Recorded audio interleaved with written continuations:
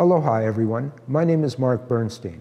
I'm the president of the Harriet Bouslog Labor Scholarship Fund, and I'm speaking to you today in order to try to provide you with some help in doing the most important component of your application for a Harriet Bouslog Labor Scholarship.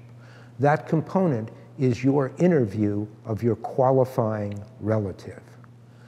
Now, we get many questions about this process, and most of our students tell us that it was the part of the application process they feared the most until they did it.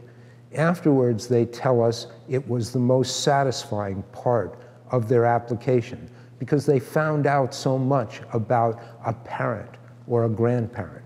And in some instances, this will be your first adult conversation with your parents or your grandparents. So please relax and enjoy this process. Here are a couple of tips. First of all, while people ask us what kind of production values we should have, we're not terribly interested in how the video looks. We are, however, extremely interested in being able to hear your questions and being able to hear your qualifying relatives' answers. So please make sure your microphone is turned on and the volume is up loud enough so that you can hear what is being said by you as well as your relative. So that's one step. The next thing we hear most of the time is, I don't know how to start. And I always tell everyone, start at the beginning. They go, what does that mean?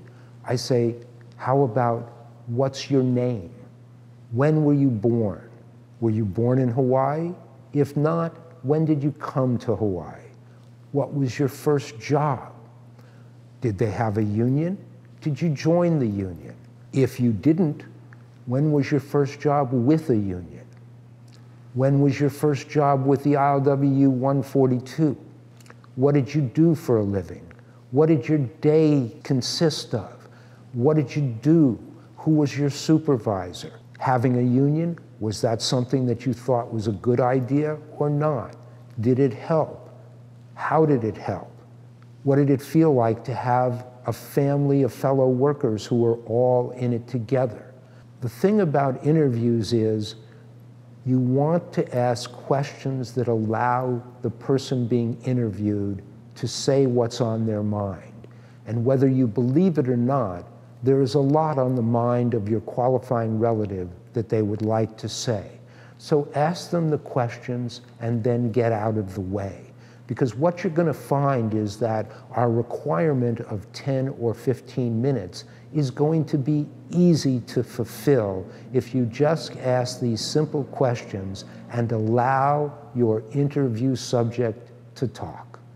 So thank you very much for listening, and I hope that I get a chance to see a terrific interview and learn something about you and your qualifying relative.